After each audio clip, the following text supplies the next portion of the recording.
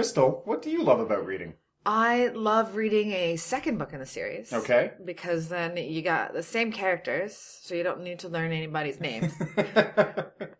And if the story is awesome, then you just have a good time continuing the story. Yeah, I love that when that little, next book in the series just downloaded. When you pre-ordered something and it appears, it is like getting mail. It is, and it's fantastic. I like mail.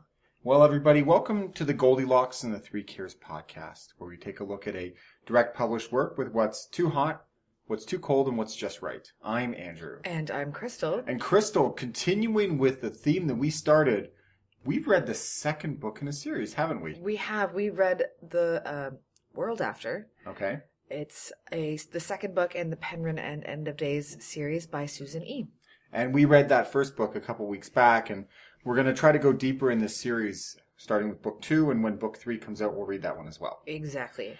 And tell me where this book picks up after now. After the first book, it picks up basically right where it ends off. Okay. So we have a big dramatic ending in book 1, and book 2, our love interest, Penryn and Raffi. That's how I say his name, so if it's wrong... It's Raffe. I apologize. It's French. They are separated. We have found Penryn's sister. I'm not going to say any more about that, but Penryn is basically, again, just trying to keep her family safe. And now that the sisters are reunited, there's a new challenge in this book. There is a new challenge in this book. Penryn finds or discovers that she sort of has a bit of a hero complex. Okay. You don't find or discover that. You announce that loudly as you draw your sword. Despite the fact that she doesn't really want to.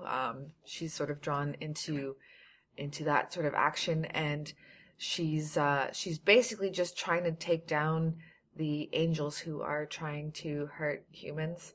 At the same time missing Raffi, and is trying to remember that he's also an angel as well. And how does Penryn change from book 1 to book 2? She's a little more assertive in her in herself. She's her mom isn't quite all there, so she is really the adult in the situation. Something terrible has happened to her sister, and while she's trying to take care of her family, she finds herself being sucked deeper and deeper into this, trying to save more than just her family at the same time. The challenge of the reluctant hero who has to take on more. Exactly.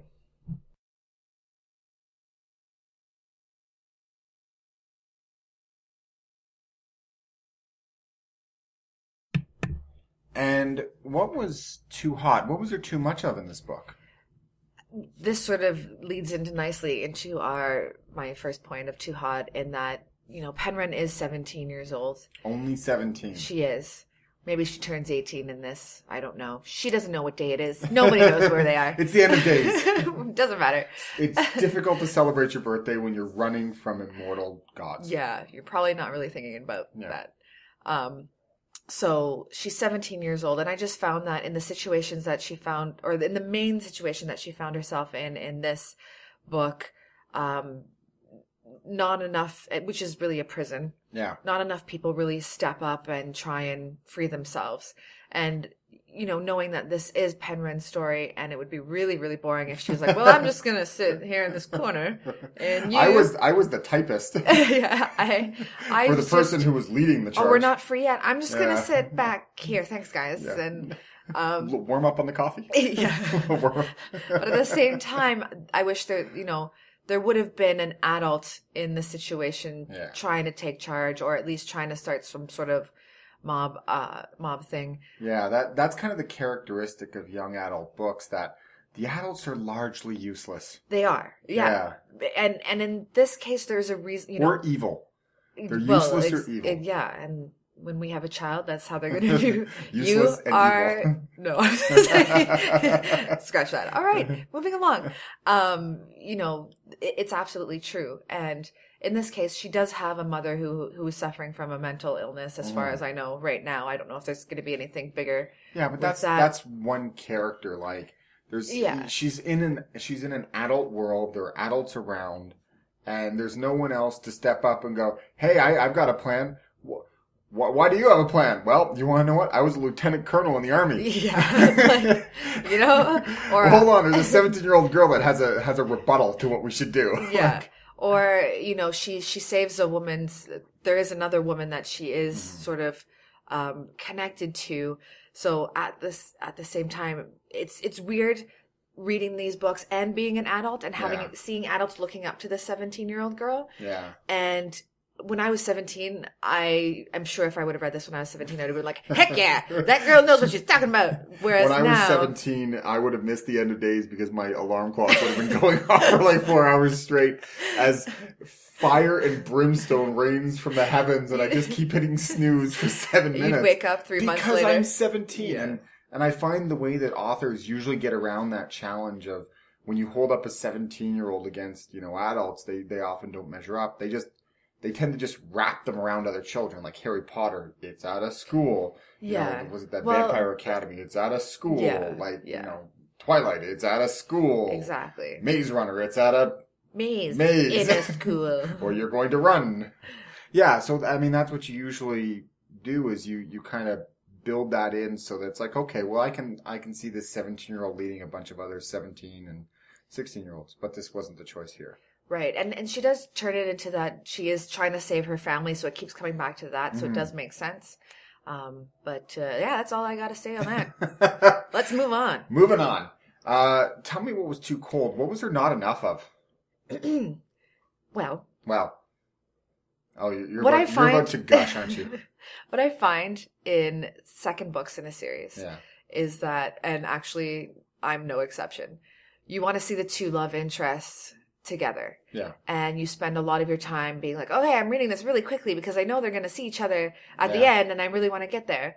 And that's really a personal preference. I would want to see them together a little sooner. The love interests in this book just weren't. They had their own kind of plot lines. They did, which actually is really good because honestly, if you're in love with someone and there's like people shooting at you, you're probably going to want to fix that situation first before you find priorities. Priorities, yeah. So, and really, I feel like this is a kind of weak too cold because it's not a big enough deal to make me not like the book. Well, did you found it drew you in more? Like, there is something to be said about leaving people unsatisfied. Like, oh, for sure. And I think you don't want to pile food on the plate and it's like, oh, they're in every third scene together. Yeah. And I think while it's too cold, they did end up together at the end. It's more of a positive too cold, really, if you want to look at it that way, because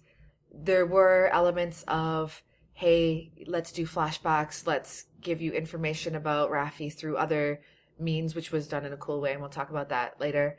And you're absolutely right. You kind of want to be a little unsatisfied because if they're too much together, then eventually it's like a soap opera where you're like, oh my god, can you please just like Ross and Rachel need to be on a break now, like right? please, we just gotta get them understand separated. It's very traumatic for you both.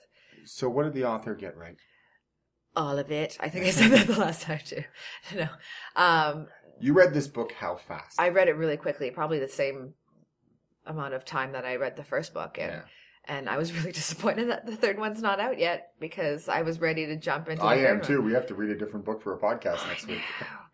I really, while it was too cold in that we didn't see the two love characters who are in love together, the way that the author did flashbacks. So Raffi is an angel. He has a sword. He loses his sword and Penryn is able to lift it. So it's kind of like Thor's hammer in that the sword lets her lift it for some reason we don't know. Don't want to give away too much, but through the sword she's able to have flashbacks and see Raffi in a different way and see the same situations that happened in the first book, but from a different point of view.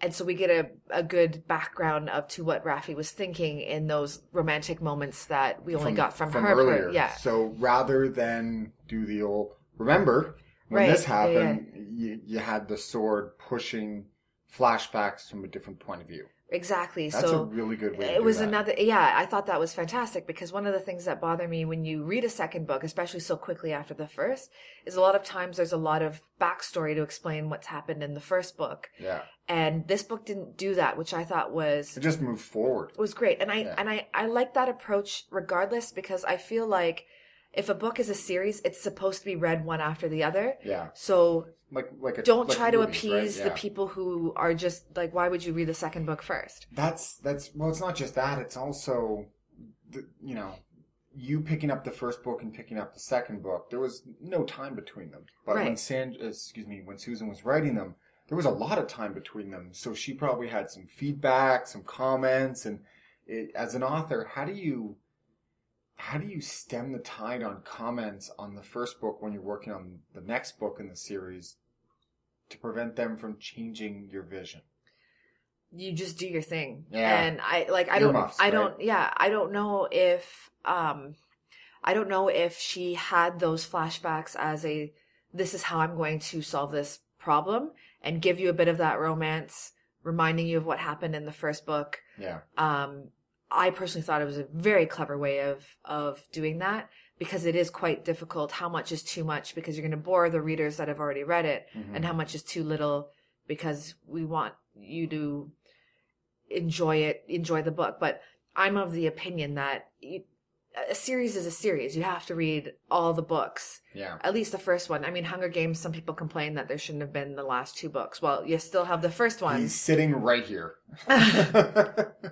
Some people didn't think the last two books were necessary, and definitely some people didn't think it warranted more movies than books.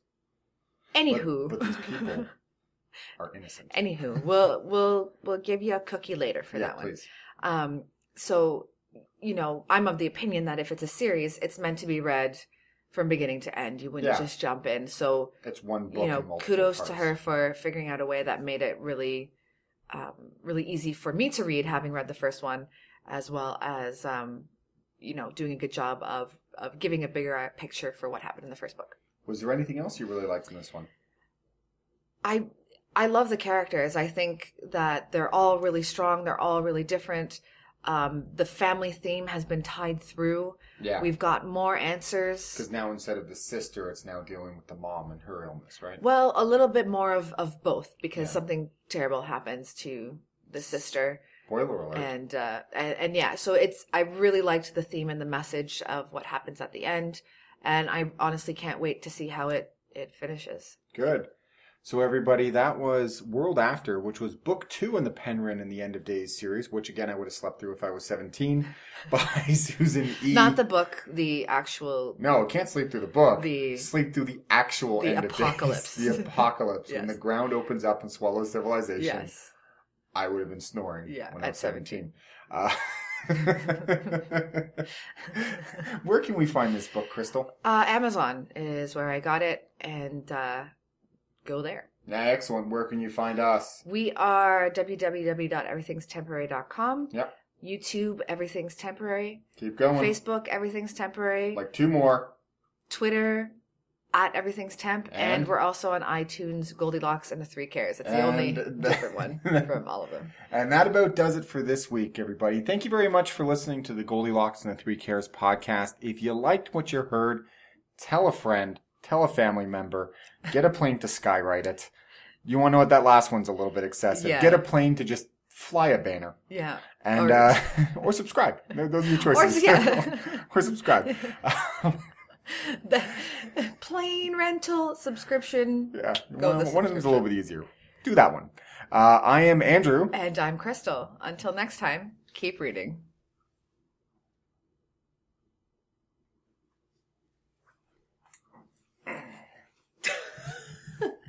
Do you have to groan like an old man when you sit down? It's one of those things where it's like you're an old man when you groan to sit down, and you're an older man when you groan to sit up.